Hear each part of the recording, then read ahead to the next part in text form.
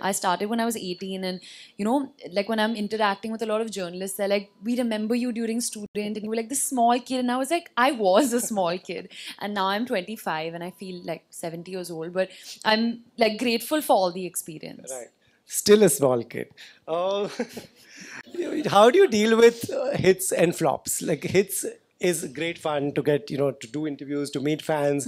And when a film doesn't work, how do you deal with that? How tough is that? It is tough. I'm not going to lie. It is tough because you're putting yourself out there and millions of people are watching you and they're judging you. And, like one comment can really go a really long way on a bad day. Something that would normally not affect me on any other day. Suddenly, when I'm anyway feeling low because the film hasn't done well and then I read something bad, then you really start to doubt yourself. But my dad has always told me the best way to get over a success and a failure is to get back on set. And that's something that I've tried to follow because even when you do well, it has to be about, okay, what next? Now, it's not like, Arey, maine ab kho gaye, hum kahan kiya, now I'm going to retire. It has to be like, now people are maybe hopefully expecting something better from me the next time.